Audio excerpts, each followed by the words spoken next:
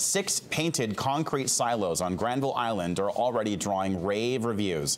The murals are part of an ongoing public art festival in the city of Vancouver. The silos are the work of a pair of Brazilian brothers who specialize in street displays. I think it's brilliant, just makes it more lively, happy, and something to look at, whereas you would just pass and then don't look at something like that. I think it's brilliant.